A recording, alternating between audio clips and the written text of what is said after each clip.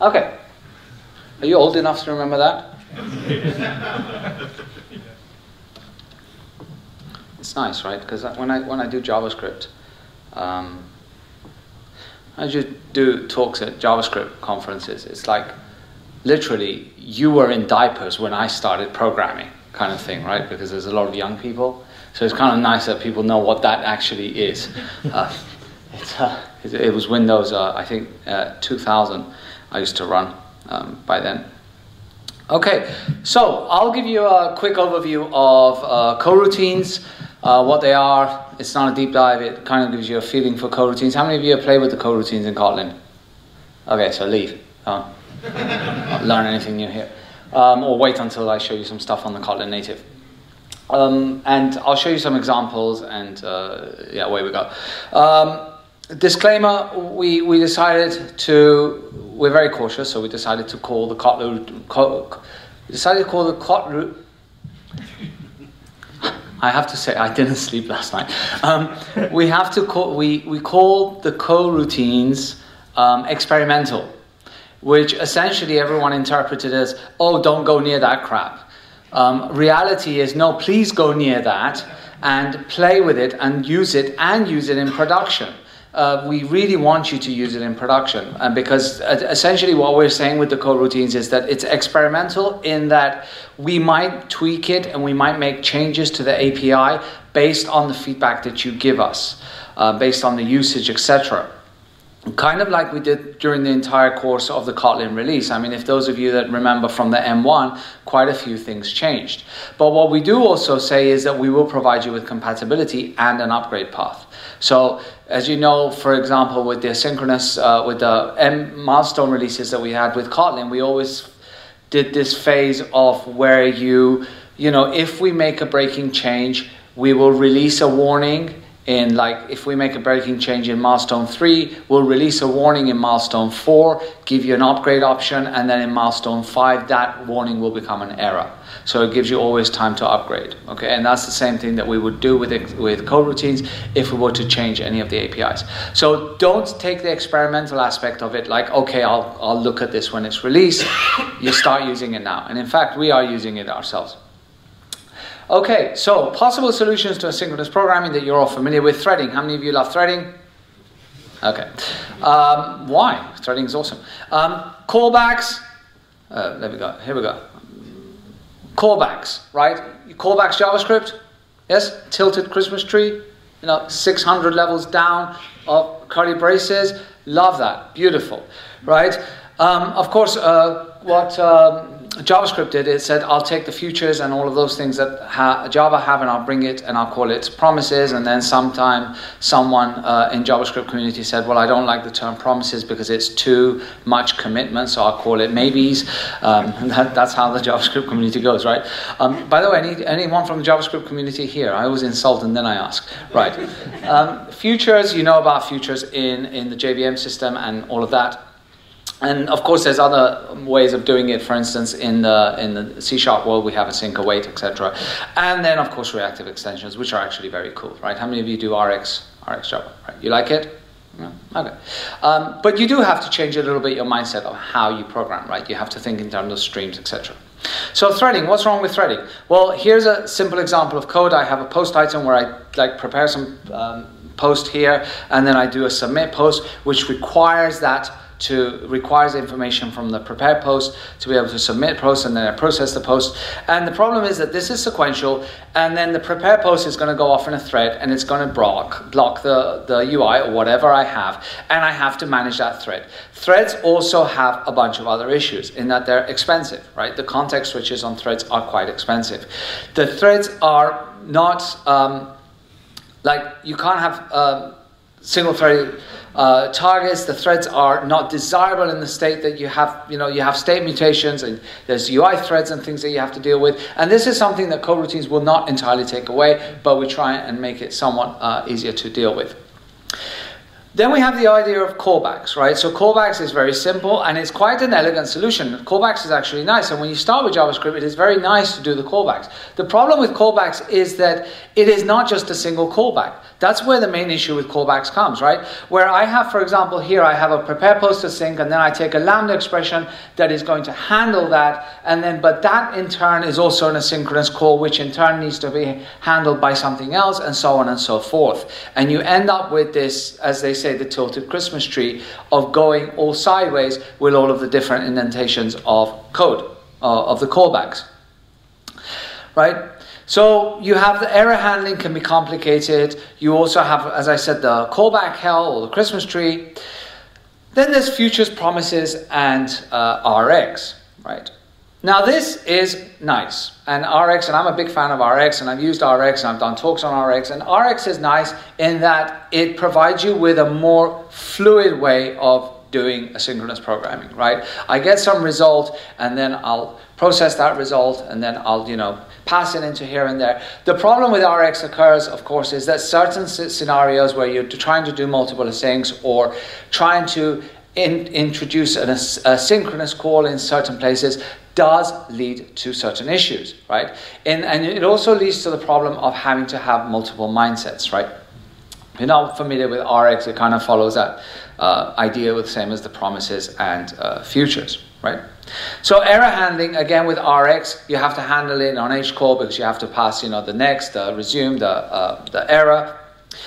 You have to think differently a little bit. Now, one of the benefits of RX is that it's kind of become cross-platform in the sense that, initially RX came out of C#, it was called Reactive Extensions, and then Netflix adopted it with RX Java, and then, there's RxJS, and there's RX everything. There is pretty much RX for every language platform that you like. So you do get that benefit of a homogeneous way of programming independently of the platform that you're using.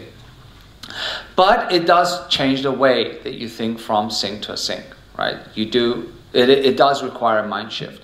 So now when I'm in the synchronous world, I have to think in one way. When I'm in the asynchronous world, if I'm using RX Java, I have to think another way. If I'm in the synchronous world using futures, I have to think of a different way, etc.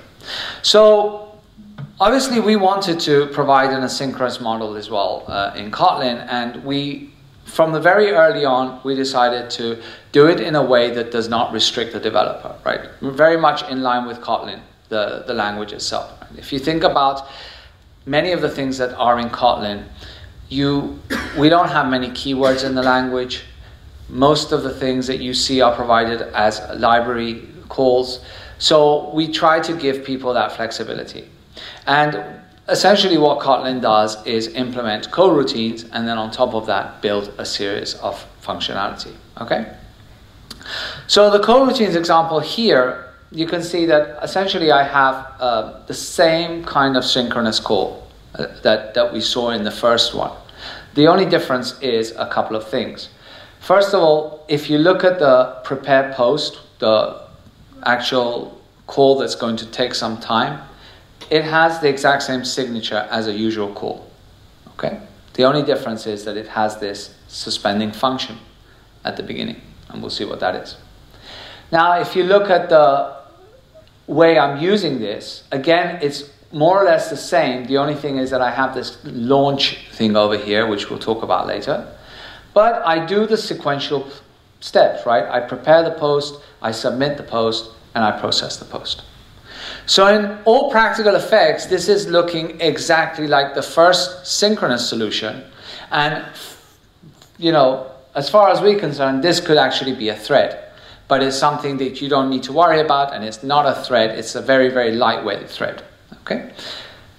The only difference is that I have this launch over here, and I have this suspend over here, right? Everything else is the same. And when I program thinking in a synchronous way, so to speak. I don't have to have this mind shift. I keep saying that word. Mind shift from asynchronous to synchronous and keep switching back and forth. So I think the same way, and it's the same way of doing things. I have the same API calls when I want to do mapping, filtering, searching, working with lists, collections, all of these things. The same constructs that I have in any language if I'm using the synchronous model.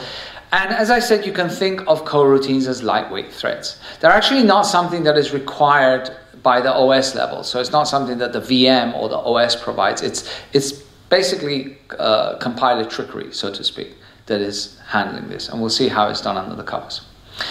And it's a concept that has existed for a very, very, very, very, very, very long time, right? This is really not new to Kotlin. We're just providing an implementation of it, similar to Go coroutines. So it's not something revolutionary, it's not revolutionary like functional programming is. And I say that with a very sarcastic voice, right? People actually believe that, right? They think this functional programming was invented by JavaScript. So how does it work? Well, under the covers, it's essentially doing kind of like a callback, using this concept of continuation.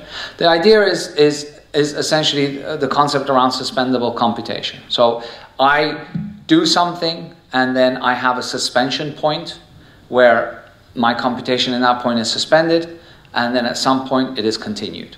And under the covers, the compiler is keeping track of a state machine to know when to bring things back and forth. And it can bring it back and forth on the same thread, it can take it on a different thread, etc. But the threading, all of these things, is something that is now transparent to us. We don't need to worry about. The continuation is nothing more than an interface, right? Which is very similar, if you're familiar with RxJava, it's very similar, right? RxJava has 3 methods. This one has the context, it has the resume, and the resume with exception. Okay? So how does it work? Well, under the covers, what the compiler does is essentially create a state machine of saying, this is my suspension point, I'm going to call something, and then it just basically creates a state for each possible state, a switch statement for each possible state, and then it knows how to come back and forth out of those suspension points and where to continue, right? Again, something completely transparent to us as end developers. In Kotlin, we have, to work with coroutines, we ship them as part of a library which is called Kotlin X coroutines. It doesn't come right now as part of the standard library. And there's 3 main constructs that you have. You have the builders, which essentially allow you to go from the regular world, meaning the synchronous world, to the coroutine world. So things like launch, run blocking, async. Suspending functions, or the suspend keyword, which is allowing you to go from coroutine to coroutine. And then suspend coroutine, which is coming from coroutine back to callback to synchronous. Now, the only actual keyword that you'll notice, and in the initial implementations of this, we had 2 keywords. One of them was called suspend, the other one was called coroutine. Right now, there's only 1 keyword that's been added to the language, which is suspend. Everything else, all of these constructs, are basically part of the library coroutines, kotlinx.coroutines. Okay? So nothing is ingrained in stone. It's all basically library calls, and we're providing you with certain implementations, certain constructs that make it easy for you to use. You obviously don't need to use them. You can just create your own suspendable points and just work directly with suspend functions, or just use some of the library functions that we provide you. Okay? And the motivation for it, of course, is for any time-consuming operation, right? Because that's what we hate. Okay? So, any questions so far? No. Fantastic. Let's move on to anything. Yes?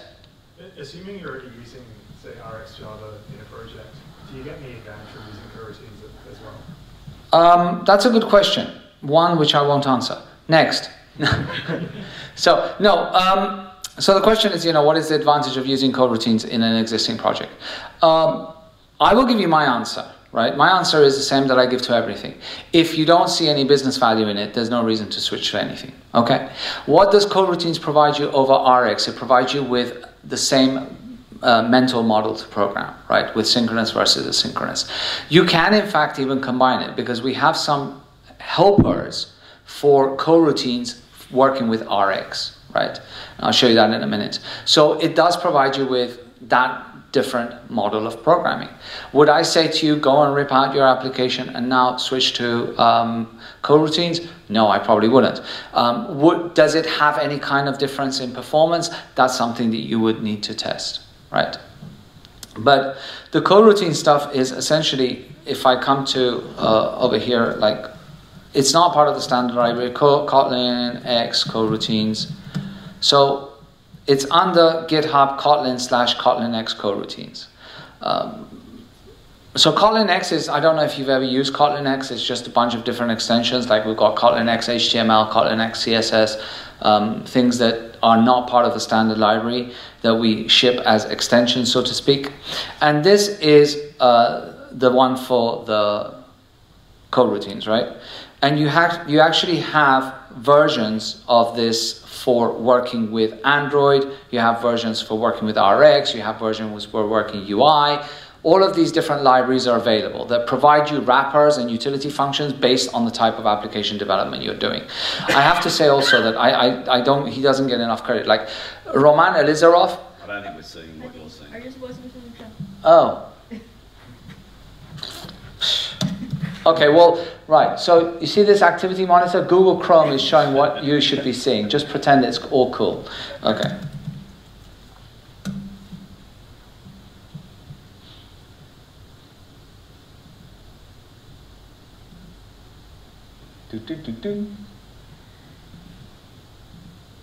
Now you see it.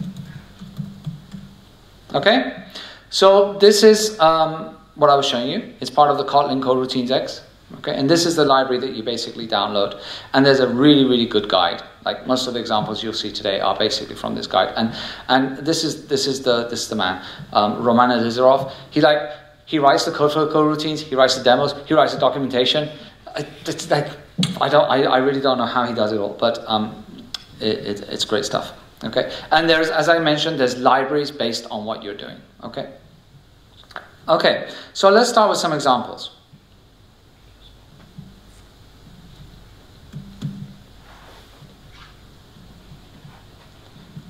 Right. By the way, this is the new plugin that I've installed. And it's annoying the hell out of me. It's called Key Promoter X. It's a revamp of Key Promoter, and if you keep using the keyboard, it will prompt you to stop and use the keyboard shortcut. I love it. It's not annoying, but sometimes for presentations I do use the mouse, so don't hold it against me. You know, the person that always says don't use the mouse, use the keyboard. Right. Where was I? Okay. So here I have a long-running process, and it basically sleeps for 5,000.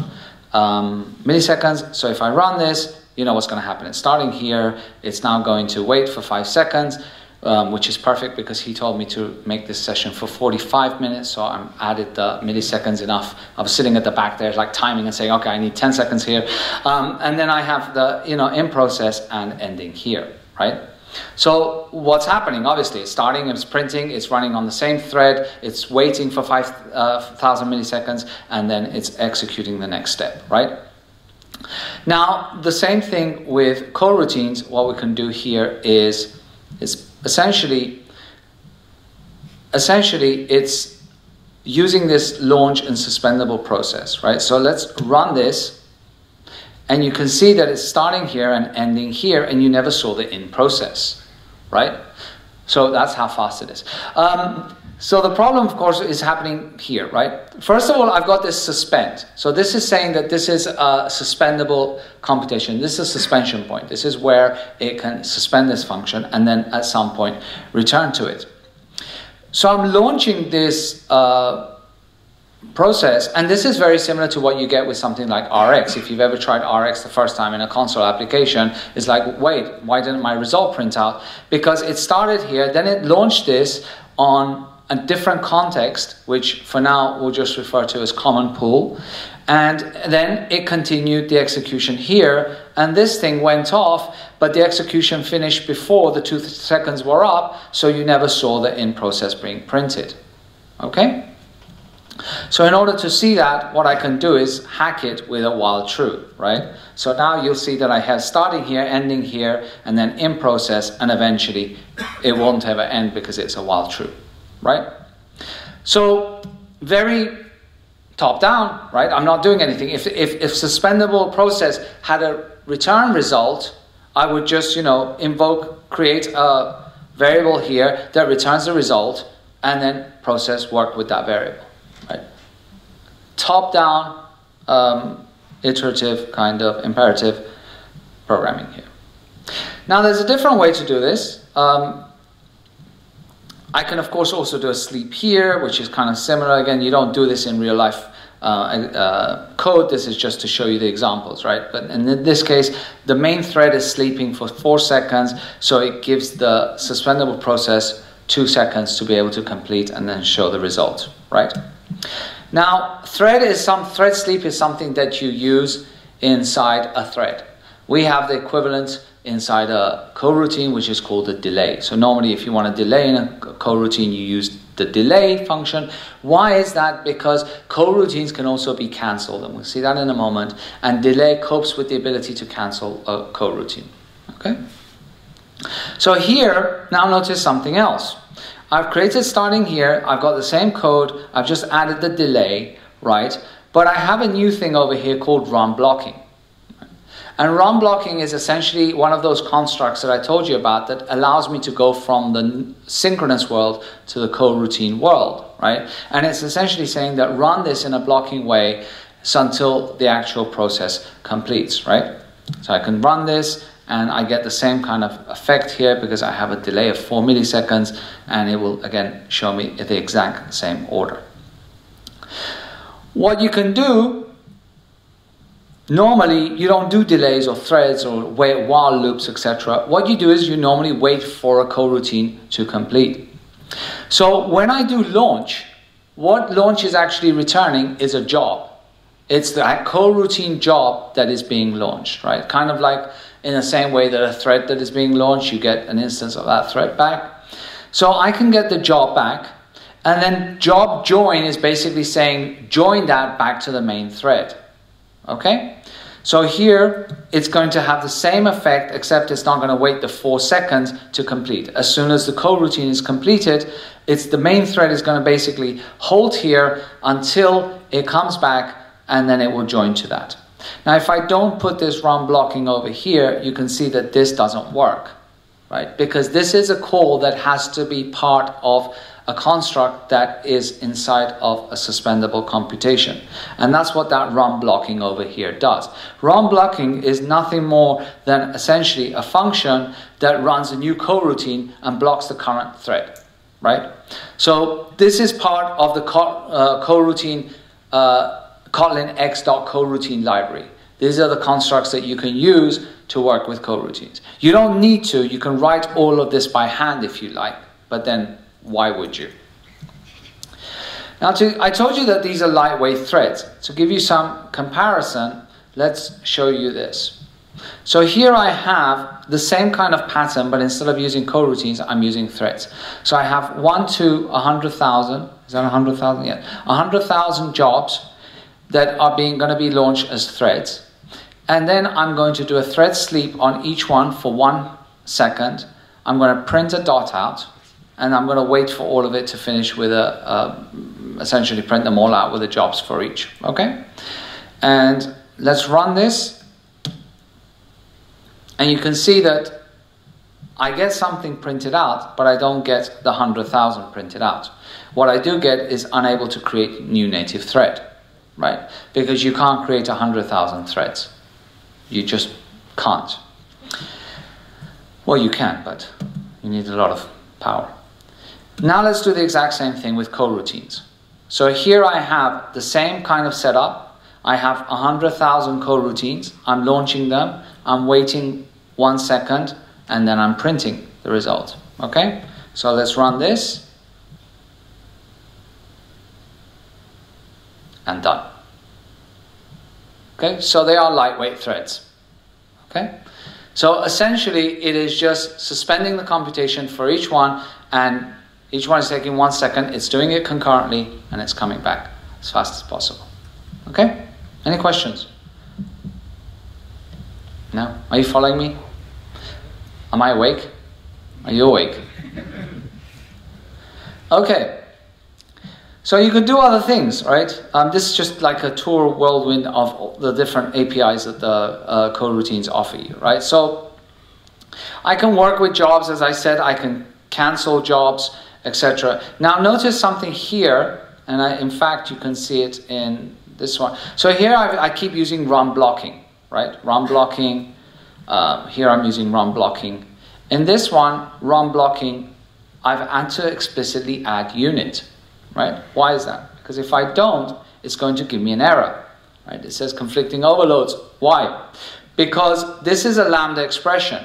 And as you know, the last expression in a lambda in Kotlin is the return value. Right? And job cancel is going to return a Boolean. Okay? So the main function in Kotlin is not expecting a Boolean, it's expecting a unit. Right? So that's why I have to explicitly say that this is a run blocking of unit. So if you get that error when you start playing with this, that's because you have to explicitly say that this is run blocking of unit. Okay?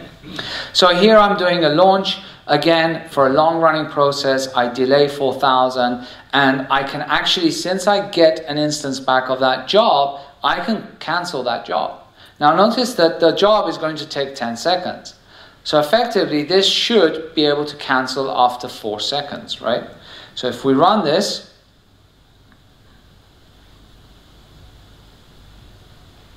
see that it didn't wait the 10 seconds. It essentially canceled. Right. So you have the ability to actually cancel any coroutines that you're launching.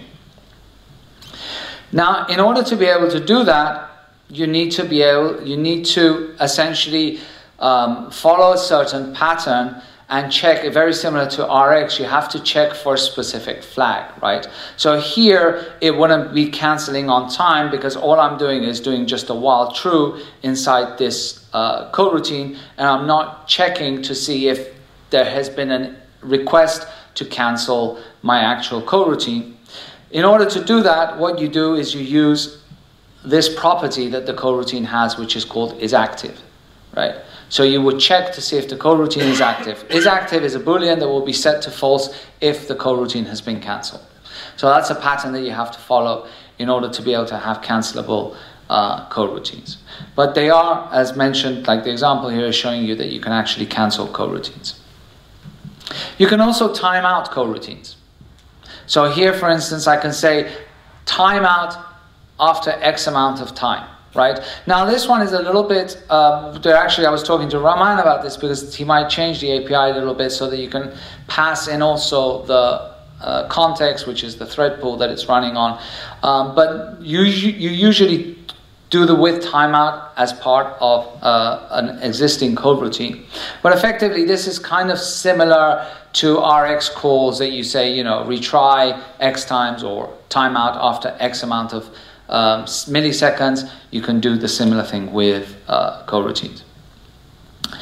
Okay, now in C#, if you've ever done C#, asynchronous programming is done with async await, right? We don't have async await yet, and I'm not showing you that. So take a look at this example here. Here I have measure time in milliseconds, which is basically a standard library call which allows you to measure time when you're working with Kotlin. And I say val1, function 1, value of function 2, and then print the result. And then print the total time. Right? Function 1 is a simple function that delays for a second and returns 15. Function 2 is another one that delays 1 second and returns 27. So if we run this, it's going to run result 42, and it's going to take just over 2 seconds. Right? What is that saying to us? You're running synchronously. Yes, sequentially, right? And by default, it's going to run sequentially. Now, you can run coroutines asynchronously, right? Using the async keyword. Okay? So it's kind of similar to C#. Similar. I say async, the thread pool, function, async, thread pool, function, and then on the result, I call await. So if you're familiar with C#, it's sort of the same thing, right? So if I run this, it's going to complete in 1 second. Okay? Now, you can also pass in a parameter to this in that you say run asynchronously, but lazily, meaning that only run when I call await, when I actually need the result. So if you run this, what do you think you're going to get? 1 or 2 seconds? Quickly! 2. Because it's only going to call to await after one await finishes, right? It's the lazy evaluation there. Okay? So you can actually pass in a second parameter. Now, so far we've been using common pool, but there are other dispatchers, right? So common pool is kind of, again, equivalent to the RX version of just take a thread pool, create on the common pool of threads, and then, you know, the coroutine will take care of making sure it goes back to wherever it needs to go. Unconfined means don't have any kind of affinity with a thread, right? Then you have your own custom threaded context, right? So you can say, I want all my coroutines to always be on the same custom thread. Okay. This is, if again familiar with RxJava, you can do the subscribe on, the publish on, and pass in the different types of thread pools that you want to work with. Okay. And there's also the coroutine context, which means in the context of the current coroutine, but this is giving me an issue because of Gradle versioning. We all love Gradle versioning. Okay, there's also the concept of channels that we have. And channel essentially is a way for 2 coroutines to communicate with each other, right? So I have one coroutine here and I have another coroutine here, and then I can do a send in one and I can do a receive in another and send information back and forth through these coroutines. Okay, so here I have a launch pool and I'm basically doing a 4x, is 1 to 5, channel send the number squared, and then I'm repeating this and I'm receiving the number squared. There is no buffering here. It is basically on a as sent as received base. You can pass in a parameter also to say have X amount of buffer. So as a second parameter you could say, you know, create a buffer in the channel. I can pass in a parameter that says what's the buffer capacity, and then create a pre-established buffer.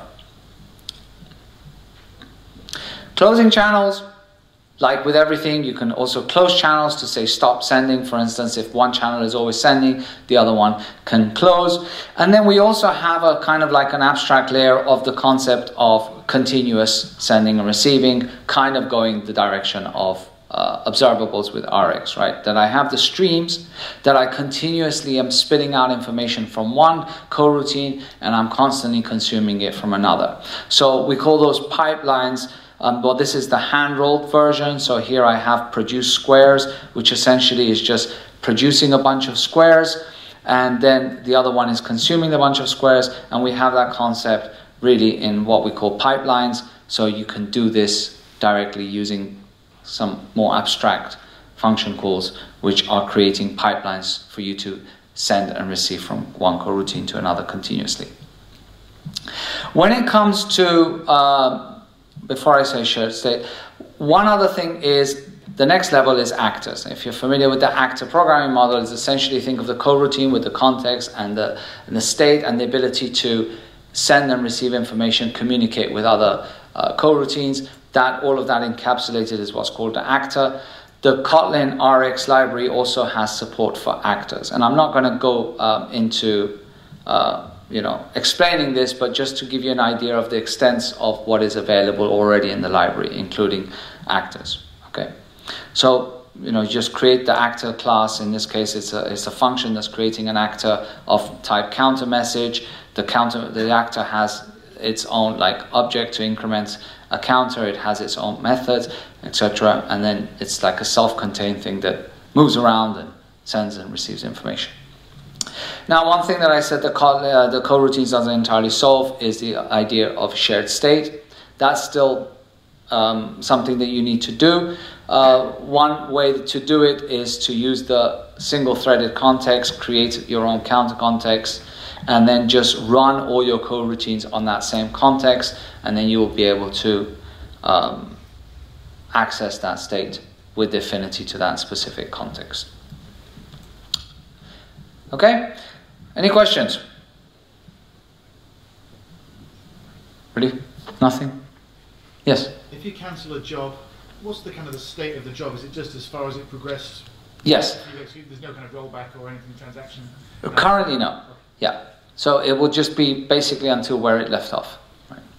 In terms of error handling, I haven't covered, but error handling basically comes down to the same way you would do it in synchronous programming, right? It's you know, in RX you would have to go through the, you know, on error. Here it's essentially just, you know, try, catch, etc. And all of this, of course, under the cover, as I said, is what it's doing is it's creating this state machine. So the compiler is creating a state machine. It's holding reference to where I can suspend, where I can come back. We don't have, if you're familiar with Scala, there's the concept of implicits. We don't have implicits in Kotlin except for passing and continuations. So continuations, you don't see them in the signature because they're implicitly passed in. Okay. I don't expect you to follow absolutely everything I said, but I wanted to give you a broad idea of where we are with coroutines, what is possible. And as I said, on the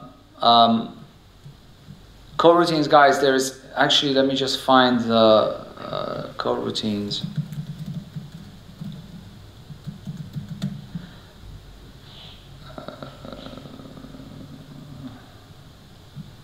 Oh, there's your answer on Stack Overflow. So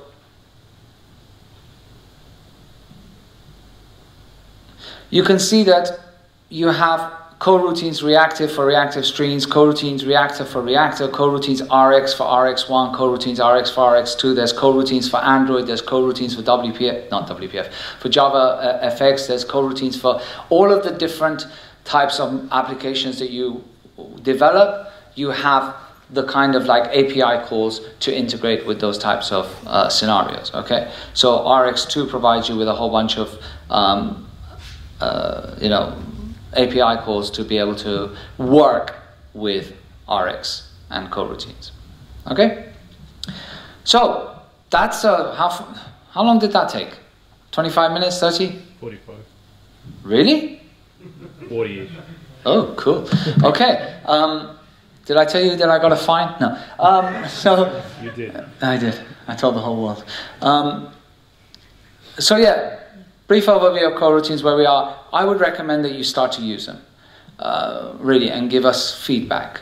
When you use them in the IDE, you can see that everything is yellow because we like Coldplay. No. Was that a dad joke? So enable coroutine in support module. Basically what that will do is get rid of the warning, so you don't have that warning all the time, but we by default enable it. And yeah, so you know, based on your feedback, we'll shape it. I'm with my colleagues, we're working on a web framework which is called KTOR, KTOR, which is kind of like Spring Boot, not Spring Boot. It's more like a web framework. And so we're using coroutines there. I know that the Vertex, Julian from Vertex is already working with coroutines inside Vertex. I believe that the Spring folks are already looking at coroutines with the Reactor and Spring Boot. So people are starting to use it. So now's the perfect time for you guys to experiment on it and start giving us some feedback. Okay? If no other questions around coroutines, yes? Well, just following on from that one, if you do cancel the coroutine, assumably it will actually run to a next stoppage point, like a delay, for example, would detect stop. Is that right? Or would it just stop at any state? It would stop until it basically gets to the isActive call, and from there it would cancel. Yeah. Okay, let me show you some Kotlin native. Now, how many of you know what Kotlin native is? I'll give you a hint. It's Kotlin native. How many of you have played with it? Right. So Kotlin native is essentially our goal to bring Kotlin to every platform, right? And so far, you know, we've like one of the things that I've loved about the adoption of Kotlin by the Android community is that obviously it's made a lot of noise, and now, you know, Google has officially provided support for it, which is fantastic. But it also has led to this idea that Kotlin is a language for Android, and far from the truth, right? Because it never was our intention. I mean, we don't create Android applications. We created Kotlin for ourselves, and we create desktop applications and server-side applications, and we're actually using Kotlin for these, right? We're right now, the JetBrains account, the Jet profile, the shopping cart, all of these things are written in Kotlin and have been running for years, right? Our desktop applications are now using some parts Kotlin. We're not a VC that will close shop and rewrite everything in Kotlin, so we're just gradually adapting. But it's a multi-purpose language, and it always has been, and it always will be. And now the next step is to make that multi-platform. So we offer iOS, right now in Kotlin Native is on the 0.3 kind of alpha release, preview release. We have now support for OS X or Mac OS, Windows and Linux, right? We're also going to be bringing support for iOS, okay? So eventually, hopefully, you'll be able to write Kotlin code and target Android and target iOS, okay? So right now there's no IDE, so I'm going to show you some of my VinFoo. I should have done that from root. hello.kt, and then I do fun main args array string print line hello, and now I can just do kn hello. Now kn is a small script that I wrote to basically compile Kotlin Native, and it's essentially, if you look at kn, it's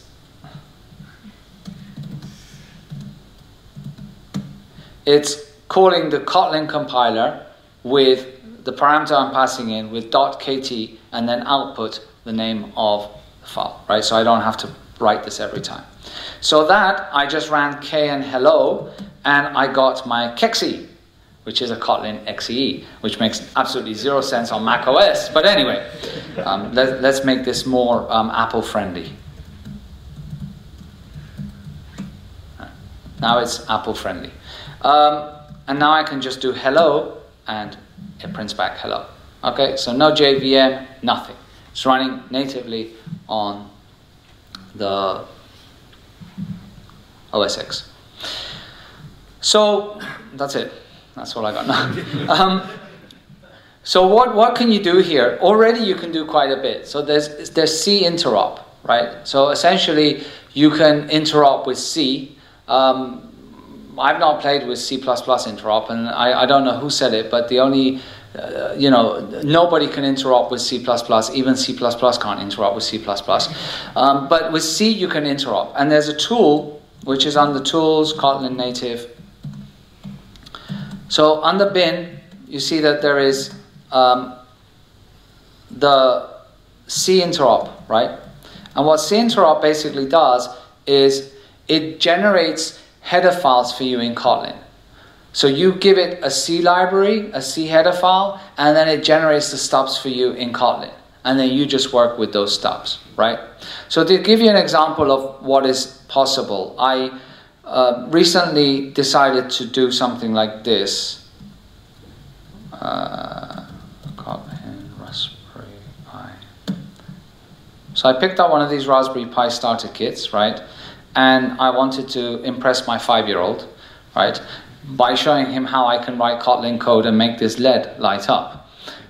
He wasn't impressed.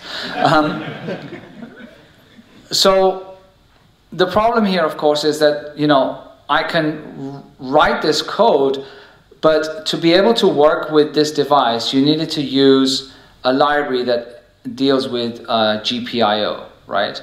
And the only GPIO library I found was called PigPio, which has headers for everything apart from Kotlin, obviously. A lot of people use this for Python.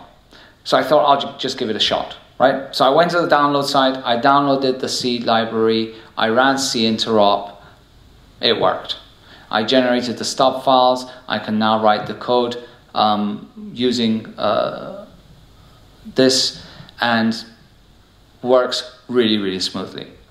One of the things that as I was saying earlier, I really, given that I don't have so much time in my life, I've decided to start a new project, which is, I want to create, like, how many of you use Gradle or Maven?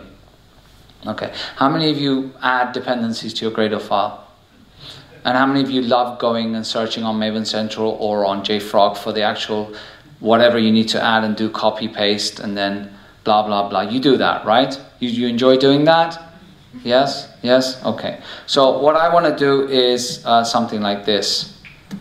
Something along the lines of kpm install juice, and then that would install juice and all of the configuration to my existing Gradle project, right? But I want to do that without saying to you, what is KPM? And I'll say it's a Kotlin package manager. And you'll say, okay, how do I install it? And you say, we'll use Bower. And you'll ask, what's Bower? And I'll say, it's a package manager. And you say, how do you install it? I'll say, use Brew. And you'll ask, what is Brew? It's a package manager. How do I install it? Use curl. So I want to do that without that. So I thought maybe I'll start to use Kotlin native so that you can just run it on every target. So now I've been playing with it, and you can, there's a file, there's a JSON parser in C, which is called Jansen, which again I've managed to create the C interop and easily just use that file. So it's getting there. It's like it's already, people are starting to use it for different things. Okay, and then you have the options to do cross compilation. So for instance, in the case of this one over here, the Raspberry Pi, you know, I need the Raspberry Pi to be able to compile with the files for Raspberry Pi because I'm deploying my exe, my binary, on the Raspberry Pi. But I don't do development on Raspberry Pi. So you can you have options of the Kotlin compiler to do cross compilation, right? So you can say, you know, compile, I'm running the compiler on OS X, but target Raspberry Pi, and then bring all the libraries from Raspberry Pi and link those in. Okay? And it's kind of exciting stuff. And if you want to learn more, there's an awesome event going on. Am I allowed to do publicity? Go for it. Go for it. It's called Kotlin Conf. How many of you going? Really? Only 2? It's probably $399. That is actually cheaper than my fine. It's the cost of the flights to get there, that's the problem. $399 US. Yeah, but it's still cheaper than... Oh, yeah, It's no, about okay. the same. Yeah, that was the only lucky thing, that it was Australian dollars. So yeah, so we might show some stuff around Kotlin native there as well. Okay, I'm not saying we will, I'm just saying we might. You want to know? You come, you find out. Okay, any questions? Yes? If you're doing native stuff, what kind of windowing toolkits are there? Because obviously windowing stuff like OS X is very different to Windows, to Linux and stuff. If you're doing kind of graphical user interfaces, is there a sort of an abstraction, or how does that work? I don't think that we've got any specific plans around that right now. I'm guessing that you could probably use something like Qt. Okay. Which I only found out like about a month ago that you pronounce it Qt. Not Qt. I always thought it's Qt. For like 17 years I thought it's Qt, but it's apparently Qt. It's spelled Qt, but hey, why say Qt? We'll call it Qt. So yeah, I'm not aware of anything planned around that. Like, how many of you have used the JetBrains Toolbox app? Do you use this? Yeah? This is actually cute. I mean, it's using the Qt. It's written using that, but not with Kotlin native yet. Any other questions? Yes? Time frame for iOS? Any estimates? Oh, I can't tell you that. I'm sorry. Well, I'm not saying that either. Don't put words in my mouth. Right? It's like someone tweets, yeah, so iOS is going to be released at Kotlin. I didn't say that. I said, honestly, I don't know. And one thing that you've probably learned with Kotlin that we really don't give, like, you know, you ask Andre, like, when is it going to be released? When it's ready. Which is the best agile planning ever, right? Because you never go wrong. Yeah, but you know, I can't. I really can't. I mean, I can tell you that we're making good progress, but I can't really say whether it'll be this year or what. You had a question, yes? What is the motivation behind Kotlin native? Because we can. Because for the Java and the JavaScript, I can kind of see because you guys need it yourself internally. Is that also true for Kotlin native? I don't think that we needed Kotlin native, to be completely honest with you, unless there's something I'm not aware of. But it was, you know, I mean, I'll be completely honest with you in a sense as well, that like it was something that we wanted to do because we were interested in being able to see the potential. I mean, like we saw a potential of people using a more modern language moving towards IoT and embedded devices, right? Because right now your choices are pretty much limited, right? It's either C or a little bit of C++, and of course you have Android things, etc. as well. But if you wanted really bare metal, it was that, right? And we thought, well, why not? And then the opportunity came also to get some folks that were really enthusiastic about this, and we thought we could put a good team together, and it just kind of all fell into place, right? I mean, the team right now that is working on this, most of them are former Intel developers. They used to work in Intel in Novosibirsk. So the main office for native is now in Novosibirsk in Russia. So, you know, and it's something that fortunately right now we can afford and we can do it. And then from there on, you know, as we've always said, like the business model for Kotlin is there is no business model for Kotlin as such, right? We're not expecting to make frameworks and make money off of frameworks or of consulting or of training or anything like that. We continue to sell our tools, right? And we hope that people buy IntelliJ Ultimate so that, you know, we can continue to develop Kotlin. And I say IntelliJ Ultimate because you use that for Kotlin, right? But all of the other tools as well. So right now we can work on Kotlin native, and we're committed to it 100% because we do see that in the embedded market and in the IoT there is a potential for it. Also, to give you some insight into numbers, we're right now just over 700 people at JetBrains. The largest team it's like, really? The largest team is the IntelliJ team, which includes the IntelliJ platform and the IntelliJ Ultimate team. I'm not talking about like the PyCharm, the PHP Storms, etc. And that is around 45 people, more or less. The second largest team is Kotlin now.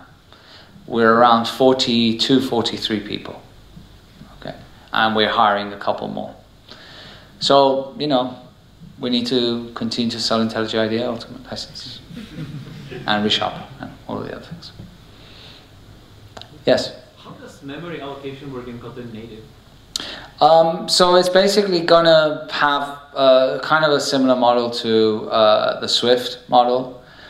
So, you know, you have reference counting, automatic reference counting, and I think that primarily that's going to be the way. Any other questions? Yes? Excuse me, are you doing anything about the compile time when using interfaces in Android? Are we doing anything about the compile time when using interfaces in Android? Yes, it takes a lot more time and memory when using interfaces and Kotlin as well in Android. Okay. So interfaces are so overrated. They're so 80s. Don't use them. We are increasing the performance. Yes. Like that's the only thing I can say to you. Day by day, we're working towards making the performance better, and I think that you could probably all attest to that it is a fact, right? The performance is improving. We have incremental compilation. We've added it for multiple build tools, and the best thing that you can do in situations like that is to send us a memory snapshot, a memory profile within IntelliJ IDEA or Android Studio, because really those cases are the ones that help us pinpoint the issues as well. Right? Remember, we don't develop Android applications, especially ones that use a lot of interfaces. So, any other questions? Yes? Any work on a GUI tool for Kotlin native?